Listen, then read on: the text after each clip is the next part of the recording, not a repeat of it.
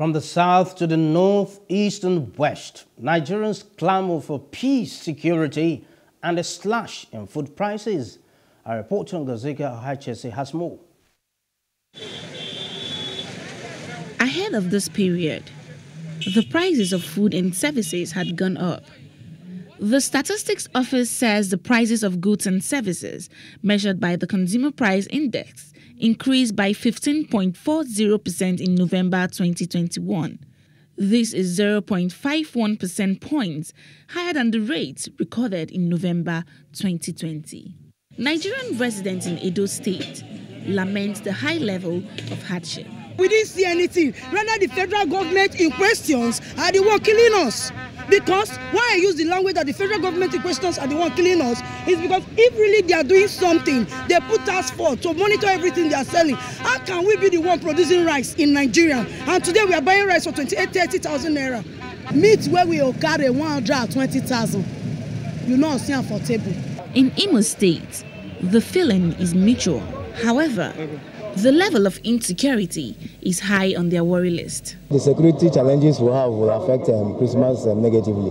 So many people that want to come in, even from abroad, most of them have cancelled their coming and flight because of the state of insecurity in the country. We just die. I'm telling you, our government even made them say something. We are just dying for here. Everything is too hard. Adamawa State, like other northern region, has been hit by bandits' attacks and kidnapping. Signs of destruction are visible.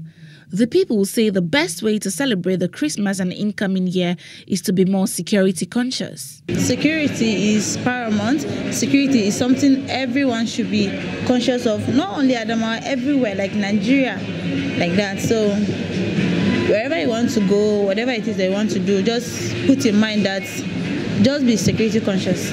Outside here is not all that safe, but we should try our best. It is the same thoughts from Benue, where the survival of the food basket is being threatened by attacks from herdsmen and bandits. The security issue in the country is very terrible now because of our point.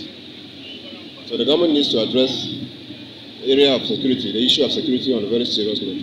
Because farmers cannot access their farms easily. Lagosians are concerned about the state of governance, security and economy in 2021. We belong to Nigeria has not done well this year. Our government, in terms of security, have been so insensitive. The killings we recorded so far this year has not happened since I became an adult.